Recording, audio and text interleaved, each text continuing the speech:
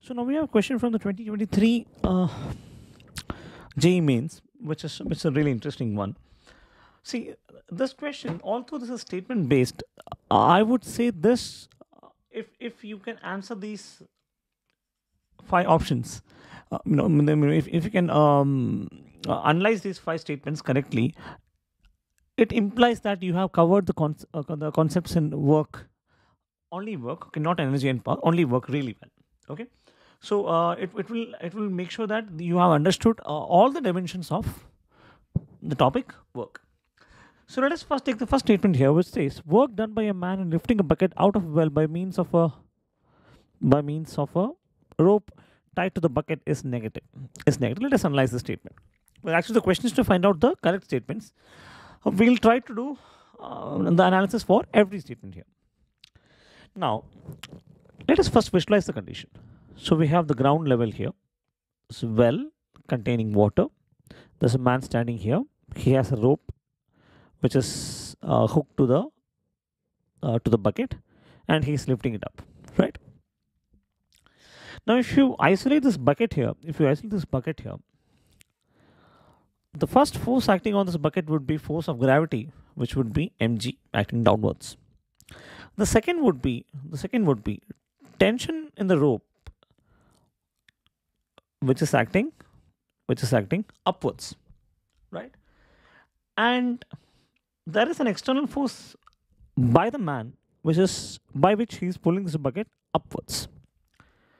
And what is the overall displacement here? When the object is being pulled upwards, we can say that the overall displacement is along the upward direction, right? Like this. So force given by the man is actually acting upwards, right? Displacement of the bucket, which is this, is also acting upwards because the bucket is going up.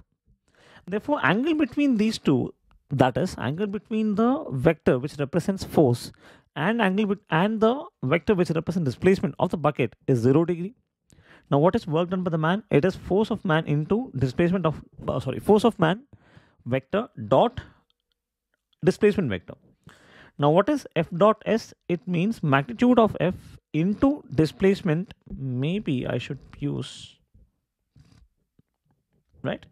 So magnitude of force of man times displacement times cos theta. What is theta? 0. So what is cos 0? 1. So this value W of man is actually positive. Therefore, statement 1 is wrong. Statement 1 is wrong. Okay. Now let's go to the second question. The second statement. Work done by the gravitational force in lifting a bucket out of a well by a rope tied to the bucket is negative. Let's see. Man on the ground, well, water, rope, bucket, pulled up. So man is pulling this bucket up. Tension is acting upwards, weight of the bucket is acting downwards. Net displacement of this bucket is in the upward direction, whereas weight is acting downwards. Therefore, angle between these two vectors is theta is equal to 180 degrees. Therefore, what is work done by gravity is equal to vector of force of gravity dot displacement vector. What is F dot S? F dot S means magnitude of F, which is the weight itself, that is mg, times displacement S times cos theta. What is cos theta? Cos theta is minus 1. Why? Because theta is 180. Therefore, cos theta is cos 180. What is cos 180? Cos 180 is minus 1. Therefore, this becomes mgs into minus 1. Therefore, in this case, the work done is said to be negative is a correct statement, right? So 1 is wrong and 2 is correct. Now let us see the third statement. Really interesting one. Work done by friction on a body sliding down an inclined plane is positive. Let's say this. So we have an inclined plane here at angle theta. An object is plus, and a block is kept here. What are the various forces acting on the block? The first force acting on the block would definitely be the weight which is acting downwards. This weight can be resolved into two components, one which is mg sine theta acting parallel to the plane, and the other which is mg cos theta acting perpendicular to it, right? And we know that during the sliding motion, the mg cos theta component doesn't play a role. It is only the mg sine theta component which is pushing this block downwards. Since this block is coming downwards, we have mg sine theta along the LHS, along the left hand, along the plane sliding downwards. The only force which is acting opposing to this is the frictional force Fr.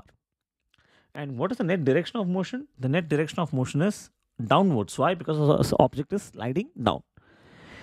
Now, if you analyze the forces here, the force acting due to friction is acting in the direction which is opposing the motion. So the motion is down the plane, friction is acting against the slope, which means the angle between these two vectors here would be theta is equal to 180 degree, which means cos theta in this case is -1. What is work done by friction? Force of friction dot displacement. What is F dot S? Force magnitude of F, which is Fr, into magnitude of S, which is S, into cos theta. What is cos theta? -1. Therefore, work done by friction would also be negative. So this option, first option was wrong, second option is correct, third option C is wrong as well. Now let's move on to option number D.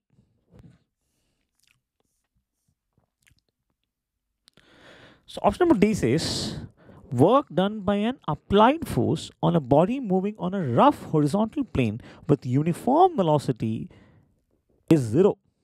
Okay, let's see. So we have an object, block of mass m.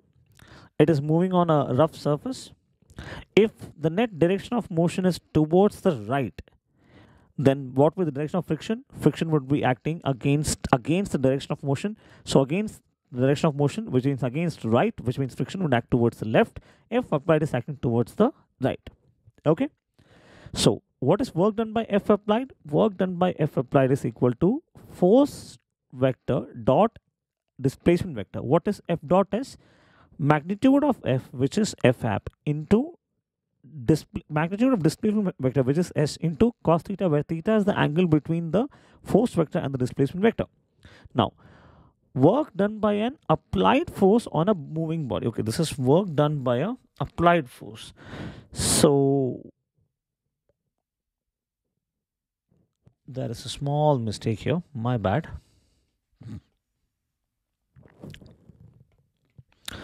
So work done by the F applied has to be represented by F applied is moving like this, right?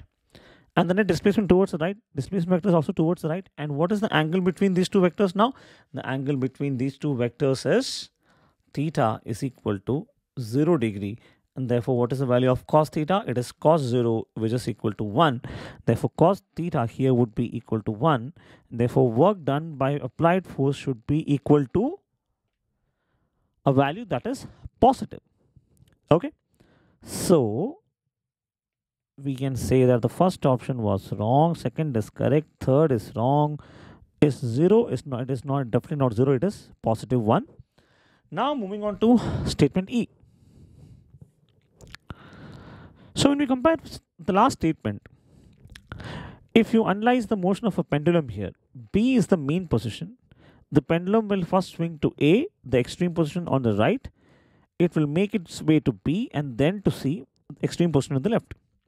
For ease of analysis, I will take the motion only at A. Okay, so this represents motion at A. Now what happens at A? At A, the various forces acting on the body, on the bob here is one, tension, which is acting away from the body along the string, right? Second, okay, there's a minor mistake here in the diagram.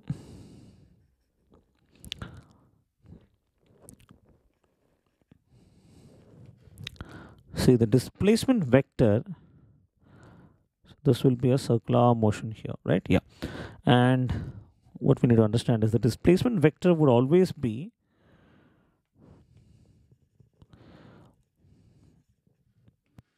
okay. Let me just now I'll draw the forces. So weight of the body is acting downwards. Yes, we know. Now, how will the displacement vector be?